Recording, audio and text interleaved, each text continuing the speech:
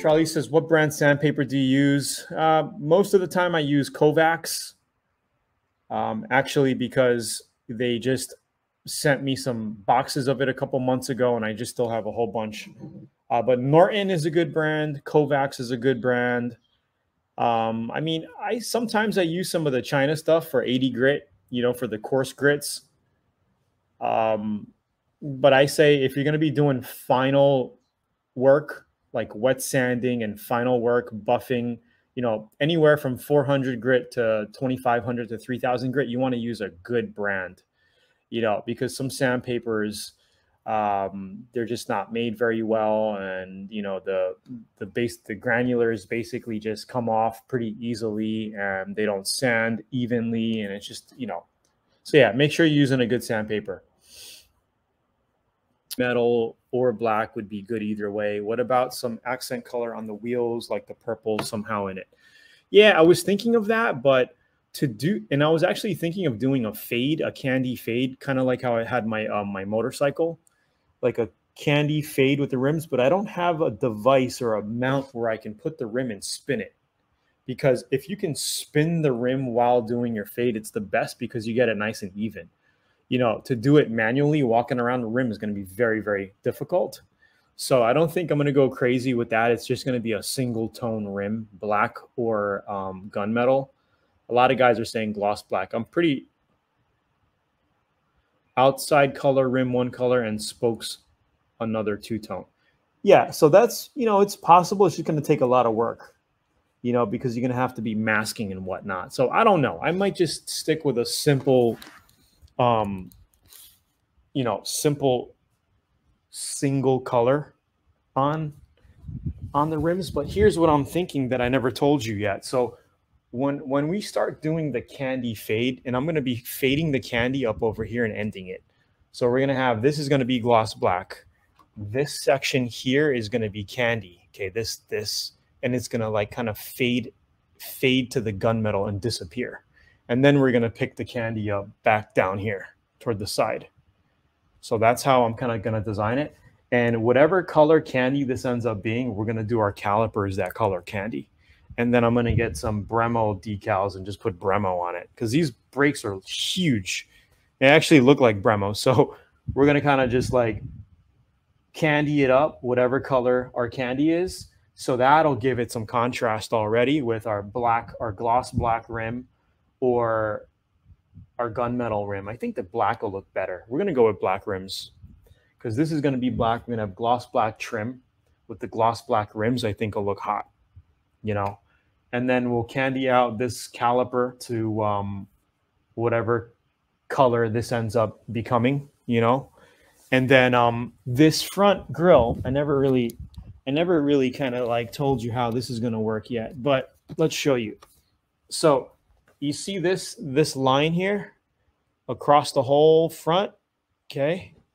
And then in here, this line here, I am going to two-tone. This is going to all be black. This is going to be gloss black. And then it's going to kind of like wrap around in here and end. So this part's going to be gloss black.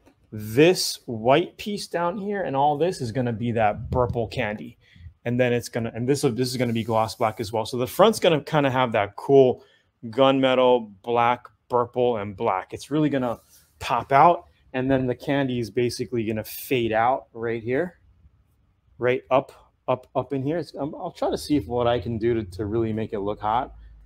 And then we'll pick it up along the side and go around the back. And then the candy, we're also going to do the mirrors, the same candy as the bottom and the rest of the candy.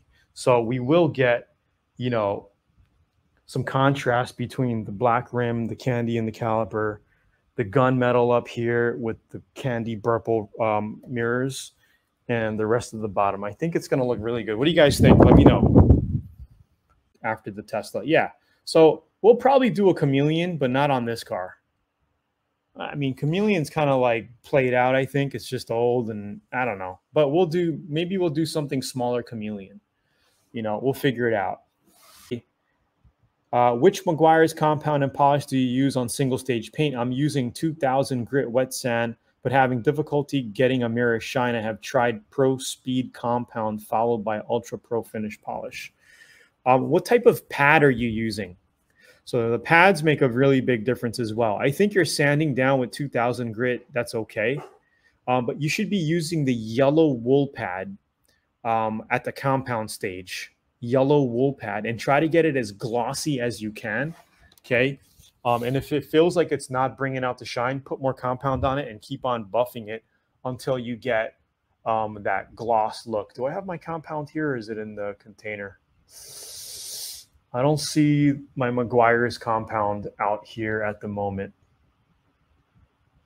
Or it might be all the way up there. Anyway, I'm not going to grab it. I got too much crap in the way at the moment. But make sure you're using a yellow wool pad for the compound stage, and you could move to a black foam pad with a swirl mark remover. And I do use the 3M Perfect It. There's a lot of other new compounds that I haven't tried yet. I've been hearing good results from one of our VIP members, Arnold. He has a motorcycle paint shop that he opened up. And I think he tried this other new compound. It's basically a one-step compound. But I mean, I don't mind with a two-step. You know, you do your wool pad, you get it nice and glossy, and then you basically get your foam pad out. And just be careful with foam pad. You're going to want to reduce your RPMs to pretty much a low setting, because if that thing grabs on a corner, or if you have it in one spot too long, foam pads can burn paint very, very quickly. So you're just going to have to be careful with the foam pad. Velcro or sticky sandpaper, which is better or used most? I mean, sticky is fine. I think Velcro, I lean toward Velcro a lot more nowadays. I used to have a lot of sticky, but you got to make sure your pad is clean and all that. And sticky also, Velcro is also good if you're using a little wet sand. So sometimes, you're going to want to wet sand with a DA, right? You can just wet sand it, no problem, without any issues, because it's Velcro. So nowadays I use a lot of Velcro. All of my papers, my DAs, all my pads are all Velcro. And there's a little 120 grit that we were using to scuff before we set our trunk lip spoiler on the back of that Tesla that we're going to be molding in with epoxy. What do I think about Mcquire's Stage 1 compound? Actually, I haven't tried it. You may want to just kind of like YouTube some reviews on it. I haven't tried it, to be honest. Yes, using a yellow wool pad.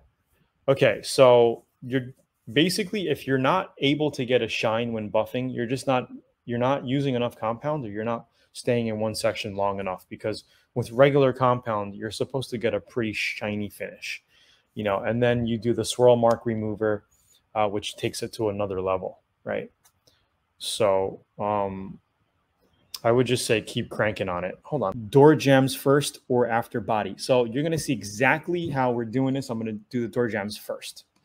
Okay, so I'm going to finish taking off all the door panels, the trunk interior plastics, getting all that off. Then we're going to thoroughly clean it. We're going to clean the door jambs. We're going to clean the whole car before we start doing glaze putty, sanding, and body filler, yada, yada, yada. Okay, we don't have a lot of body work. Basically, a couple of rock scratches, a couple of paint scratches. One ding is all I see on the car, dime-sized ding. And raw plastic prep for paint. And it's going to look really good. I love the way this front lip looks. That diffuser there, it looks really, really good. So this Tesla is going to look hot when it's done, guys. You're going to see how we do it. Paradise Garage, learn Autobody style. I'm going to do it in this garage, believe it or not, and it's going to come out amazing. I have no doubt. And you guys, I'm going to reveal every step of the way. everything documented. You guys are going to get it all, and you're going to see how we do this from the little home garage here. Does the flow coat give a paint job deeper depth? Yeah, it does. I would say it does, especially if you're flow coating over metallics, pearls, candies. Then yeah, you'll get a deeper look for sure. All right, guys. Thanks for tuning in, guys. I'll be back next week, same time. Like the video, subscribe, share, check out the links down below here or up on the corner here. And I'll see you next week, guys. Peace out. Thanks for tuning in. I'll answer Jesse's last question here. How long should I wait to clear coat after airbrushing graphics with custom paint? Well, after you're done with your graphics, you want to make sure that's dry. So however long that takes to dry, you know, 30, 40, 50 minutes. I mean, you have a few hours to clear coat it. So I wouldn't wait too long, but you can wait up to a day, you know, up to a day. Okay. Anything more than that, then you're going to want to kind of sand your base coat and kind of rebase a little bit, you know what I mean? But as long as you get it done within 24 hours, you'll be fine. Okay. So make sure your paint's dry and then just tack it down, clear coat it. You're good. All right, guys. Thanks for tuning in. I'll see you guys next week. Peace.